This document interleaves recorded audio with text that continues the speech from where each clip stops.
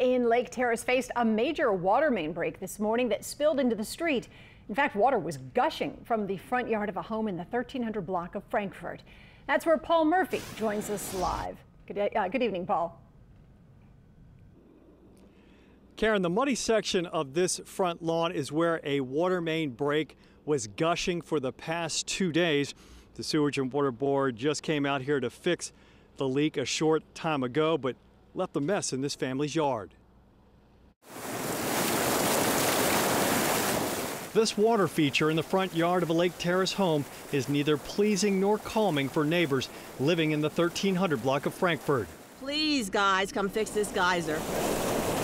It's a lot of water going, and I don't know where it's coming from exactly, but it's just a lot of water wasting, not to mention the lawn being washed away. We contacted the homeowner, Claire Telmont, by phone, and she says the geyser erupted around 7 Sunday morning. She said at the time the water was shooting higher than her house.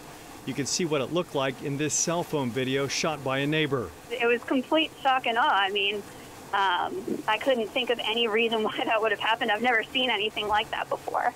Wendy Schneider lives around the corner. She says the gusher is the talk of the neighborhood.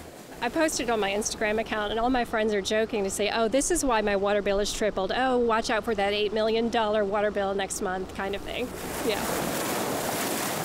The homeowner says she is nervous about her next water bill. The gusher opened up a huge hole, and she's noticed quite a bit of damage to her front yard.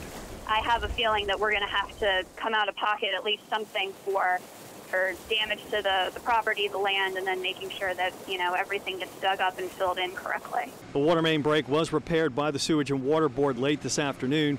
The home's co-owner, Mark Graffinini, hopes the crew will come back out to clean up the mess. I am happy that they came out and fixed it today rather than waiting till tomorrow, as they originally told us. I think that my neighbors will have a lot to say about the condition of the street in terms of how much mud has been left here. And as bad as that water gusher looked earlier today and yesterday, neighbors tell us that they never lost water pressure. We're live in Lake Terrace. Paul Murphy, Eyewitness News. Boy, that water was gushing. Thank you, Paul.